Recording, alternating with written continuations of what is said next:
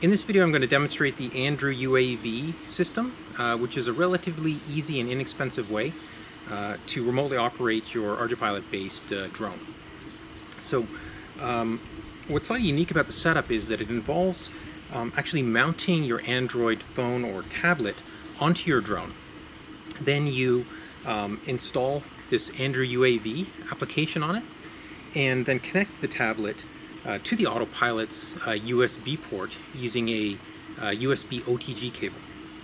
And once you do that and start the application and connect to the internet, the application streams the phone's video and also the Mavlink telemetry connection up into the cloud, and then that allows you to make use of an accompanying web-based ground station tool to remotely operate the vehicle. So here I am back at my desk. And I've got the AnduAV web client open, and I've also got a gamepad here which allows me to control the vehicle. Now you'll see on the ground station there's two big views. There's the map view that I'm looking at now, and I can see where the vehicle is.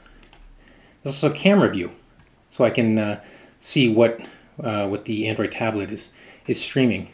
Slightly interestingly, I can also switch the camera around, so I can look backwards, see the tripod. Just switch it back around again to forward. Now I'm going to make sure that I'm in manual mode, and I'm going to arm the vehicle. Here we are. So now I'm driving it around. I got my little... I'm in manual mode, so the response is quite quick. I really should be in acro mode, which would allow me to more easily slow down the movements. There we go. I'm going to go for a little drive now. There we go.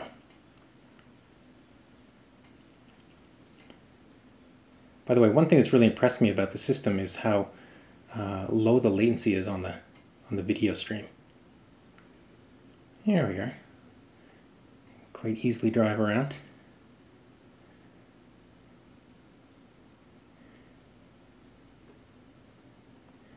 Stop for a moment. Oops, car there. Just make sure there's nothing behind me.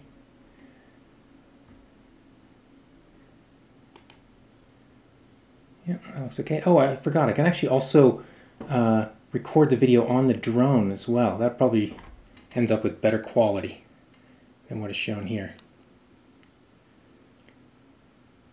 Of course, there's no limitation as to how far I can go because... Oops. Wait, it's a little tricky to control. Yeah, there's the drone. It's up there. Could probably switch it into guided mode, or I could just RTL it. Why don't I just RTL, see what happens.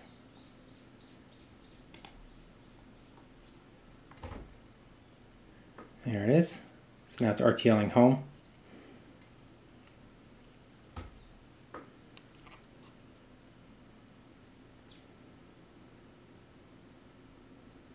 Anytime I can control the mode by changing these. Oops, it seems to have stopped. Switch back into manual mode again. Yeah, no, it's still fine.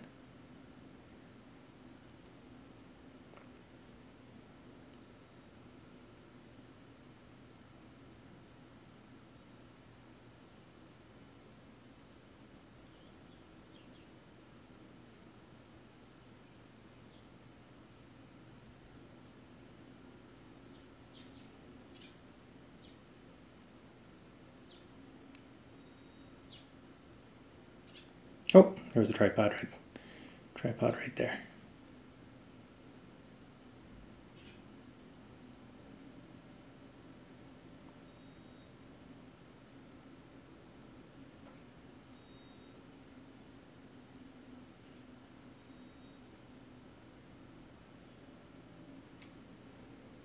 Okay, that's where we started from, so I'll just disarm it now.